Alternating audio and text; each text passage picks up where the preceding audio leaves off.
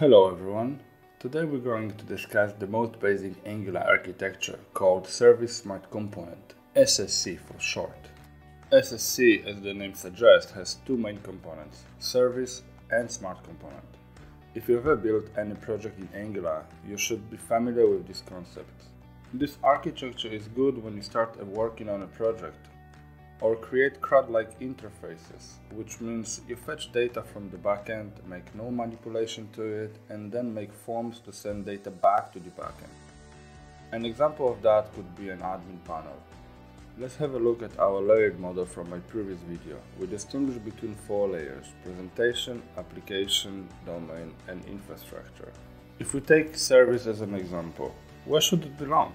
Well, services that connect data with the backend should belong in the infrastructure layer. Now, where should the smart component belong? It is showing the HTML template and connects the data sources, so it is in the presentation layer. How about the application layer?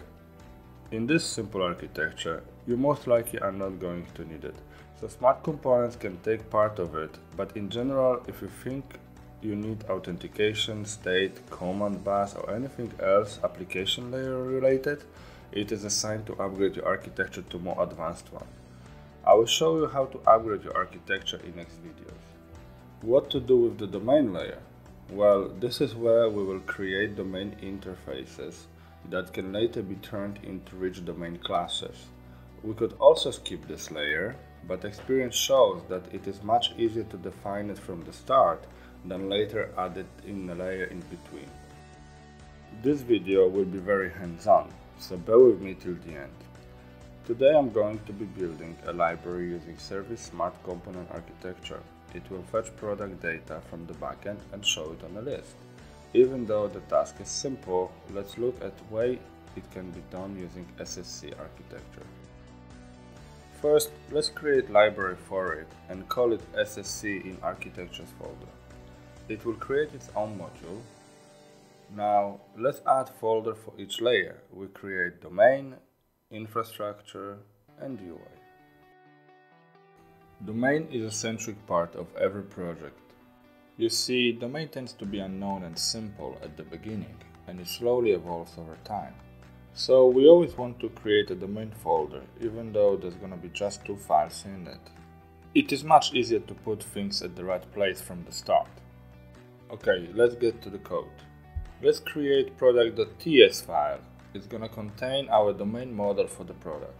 Now let's create a product interface with the following properties: ID, name, image URL, and price. If you look at my previous videos, I advocate for creating classes over interfaces. This is still true. However, we are just starting off a project here, and we do not want to have any business logic yet. The only thing we need for now is to define a data structure of our product.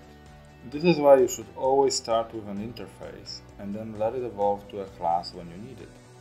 I will make more videos about enriching your domain model in the future, so stay tuned for the next videos. Now we need a doer class that will fetch the product model to our smart component. Let's create getProducts.ts file in our domain folder.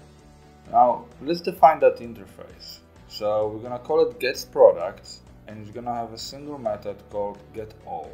It's gonna return observable of array of products. This naming convention can be a little bit funny to you, but it makes a lot of sense to me and is my own preference. I believe an interface should describe what it's doing. So it gets products, it creates products. I always use the third form in order to explain that. In order to use that interface, we need to create an injection token. This is how Angular dependency injection system works.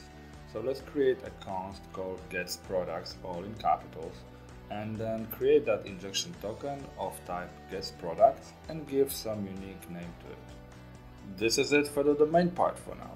Sure, it's simple and small, but it lays the foundation for further improvements. We need to be able to persist this domain model somewhere, and this is exactly the responsibility of the infrastructure layer. In this type of architecture, 99% of the situation is persisting it over HTTP request to your backend API. Now let's generate a service from Angular schematics called HTTP products. Even though it is a standard Angular naming convention, I like to prefix my services with the protocol at the beginning, like HTTP in this example. As mentioned earlier in this video, infrastructure implements domain interface. So let's make sure that we implement getProducts interface from the domain folder and generate all needed methods. Now we need to make sure to inject HTTP client in the constructor. And now we need to implement getAll method using that HTTP client. In order to fetch the data, we need to use a get method on it, and then we need to provide the URI of the endpoint. For the sake of this presentation, I'm going to use a static JSON file, but normally we would be using a REST API for it. Now we need to type the response and map it to the domain model. Let's have a look at JSON response first. This one is using JSON API format, and you can check it on JSONAPI.org website. It is important to understand that formatting can change and they should not affect the domain model. Therefore, all the details about the formatting of your request and response must stay inside infrastructure layer. In JSON API format, there are some commonalities between responses. The most important parts are ID, type, and attributes. Let's create response.ts file that will contain common type for every JSON API response in our application. Next, we create a generic interface called hasDataCollection that will represent a collection of items. The first property, as in most JSON formats, is data. Data will contain an array of objects, and each object will have three properties: ID, type, and attributes. You can see that attributes has type any. And any is not a good type, you should avoid it at all costs. The problem is we don't know what is the type of attribute because it will depend on what kind of request and response we are making. So what we can do is to leverage generic types here and make attributes of type T and then add generic type T to hasDataCollection interface. Let's create product.attributes.ts file that will contain specific response attributes. Now we need to create an interface called product attributes. As you already saw in the JSON response, it will contain the following properties: name, image URL, and price. For now we will keep all these fields as strings to keep it super simple. But in later videos you will see how to optimize infrastructure models. We will talk about how to properly handle data types like prices and dates and many more. Now let's glue it all together in our HTTP product service. Let's define a return type of client get method and use hasDataCollection generic interface that will contain product attributes interface inside. You can see that the return type is not correct, so let's use a pipe and map pipeable operator to turn response data into the format of domain model interface. Now we just need to assign ID from generic interface and the rest from the specific attributes interface, and we're good. We need to set up our libraries providers.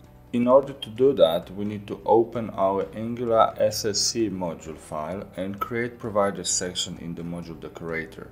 Then provide getProducts injection token and use class provider to provide HTTP product service.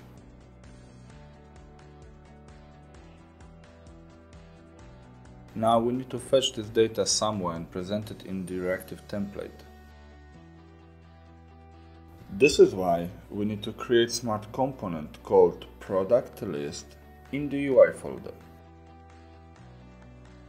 Now we need to fetch the data into observable. Remember, smart components always work with observables in Angular. In order to do that, we need to use inject decorator with getProducts injection token. Finally, we create a private variable called getProducts of type getProducts interface. This will allow us to use Angular's dependency injection system. Now we just need to create a public variable called products with a $sign at the end of it, and then assign getAll method from getProducts service to this variable. The $sign is called finish notation. It represents observables in Angular. Let's open product list component.html file and create a template for it. First, let's add a header to it. It can be h2 for example. Make sure you don't use H1 because it can appear only once in the entire page, and this component is something we can reuse. Then we create a section for the list. Remember, there are plenty of section elements in HTML5, do not overuse divs. Now we are going to use Angular material card and use Angular's ng4 structural directive to create as many cards as there are products. We need to have a header with a product name. Now let's add image with a source and alt attributes. Then let's put price in the content part of the card. And this is it for Service Smart Component Architecture. It looks simple, but it's not easy, but it's very powerful. So I really encourage you to master it first before you move on to more advanced architecture and enrich a domain model. That's gonna come in next video in the future. So please subscribe and let me know what you think. Thank you, and I hope you learned something.